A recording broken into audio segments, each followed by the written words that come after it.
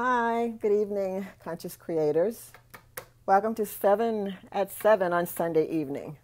I'm Jean. I'm Jean Aaron, and life coach.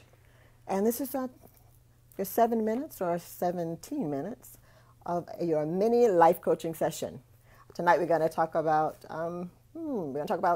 5 reasons why you should take in charge of your life, and you should not be so terribly concerned about what other people think about or feel about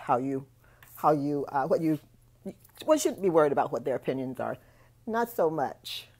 Okay. So tonight, that's what we're going to talk about. I just kind of spend a few minutes talking about it. I hope everybody's having a great Sunday. Looks like it's beginning to get cloudy here in Marietta, Georgia. I hear it kind of rumbling out there. Must be getting ready to do a little storm. I don't know. But anyway, welcome tonight. Again, this is an opportunity for me to share kind of an overview of a life coach session I may have had last week. Actually, I did not have this particular one, but it kind of came up a few times in discussions and topics. So I thought I'd share some of the. I've got five reasons why you shouldn't be worried about what other people think about you in the process of your decision making and what you decide and not decide about your particular life. So I've got 5. I'm going to be real quick. The first reason you should not worry about what people think about you is that it's your life. It's your life. You're living you. You're being you. And the other person is hopefully living their life. And, you should not be, they have their thoughts about their life, and you have your thoughts about yours. You're walking in your shoes, and they're walking in theirs. And it's kind of hard to really understand and know what another person should do from their perspective, because we only get one perspective, and that perspective belongs to us. So you live your life, let them live theirs, and don't be so concerned about what they're don't react to it. Don't react to it. You may want to listen and maybe hear them out. They may be family or whoever, or friends or spouses or bosses or whatever. But bottom line, it's your life. You get to live your truth. You get to depend on your intuition. You get to look through your eyes outside to the world, and no one else get that opportunity but you. So it's your life. Let you live your life and allow them to live theirs, and suggest that to them if you don't mind. Number 2, other people really, really don't know what's best for you.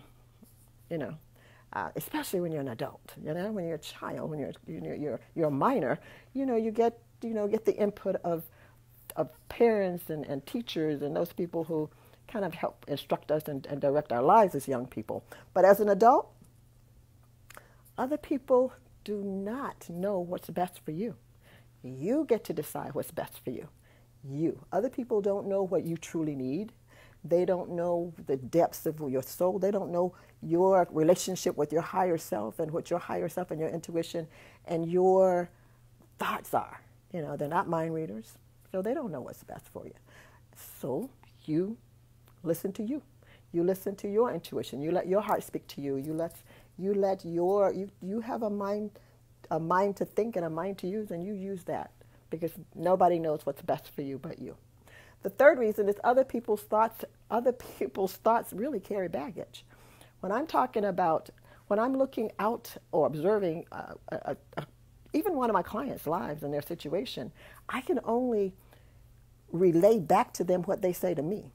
And I never ever, come out and just give them I don't even give them an opinion. In fact, I solicit their input, and we kind of evaluate what they're thinking and their expressions and what their hearts and intuition and what their thoughts and opinions are, and then we go for there. I don't try to give them my baggage, because I may have gone through a similar situation, a very similar situation, but my going through it and their going through it are 2 different opportunities for error, or for totally different. My perspective, their perspective. We share sometimes perspective, but bottom line is she gets to decide or he gets to decide, and I just stand alongside and be that accountability coach to see that they get through with whatever it is that they've decided to do. Okay. The fourth reason you should not be concerned or worried about what people think about you is that what's right for one person is not necessarily right for the next person. Something that may suit, even someone in your family, your sister or your husband or your wife, may not be something that would be accommodating or good for you or suitable for you. So every situation and result of a situation, or an opinion or a conclusion of a situation, is not necessarily for you or the person. So many times other people share their thoughts, and that's okay, sharing. But when you're facing with whatever the situation is, bottom line, you're sharing. You are facing it. They're not facing it. You're facing it. So, what you come up, your conclusion and your results and your final decision and final thoughts on the matter is really what matters, because you're the one that's got to walk through that solution and that situation yourself and not the other person. And the fifth reason, basically, you're not a mind reader. You're not a mind reader, and neither are they. Nobody reads anybody's minds, okay? We look and evaluate your life and your situation, but we can't read your mind.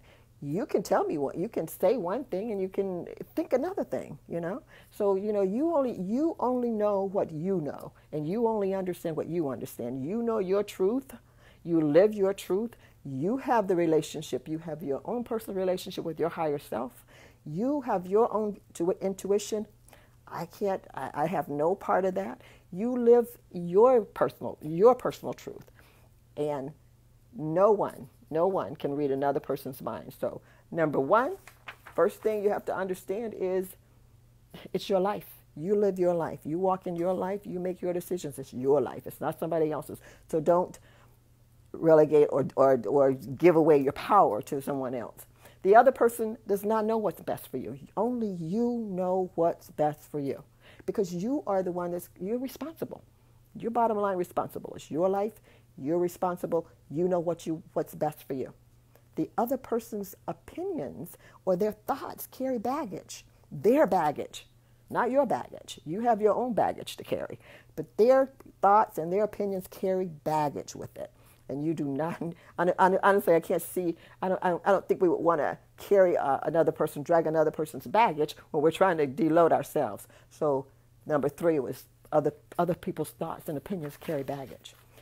And number 4 was that nobody knows, that's only, you know what's right for you. And what's right for you is right for you. It's not necessarily right for me or for the other person or whoever. So you know what's right for you. You accept what's right for you, and you walk what's right for you, and let the other person do their thing, right or wrong or whatever. And the last thing is that you're not a mind reader. You're not a mind reader, and you don't lend yourself for your mind to be read.